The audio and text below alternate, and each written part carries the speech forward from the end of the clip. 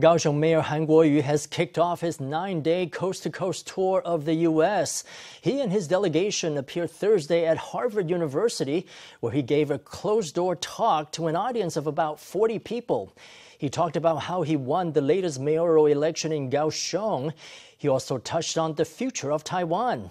Our reporter in Boston has the details. At noon on Thursday, Mayor Han arrived at Harvard University.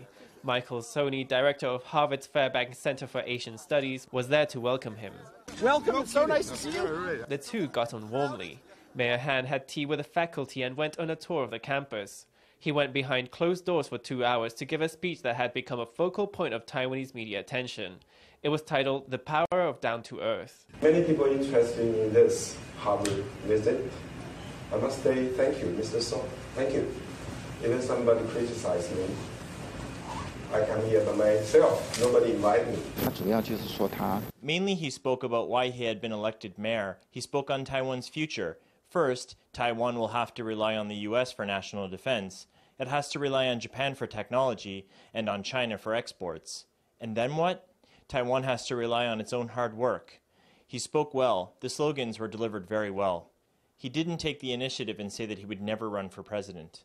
Mayor Han took pains to clarify that he had been invited to Harvard.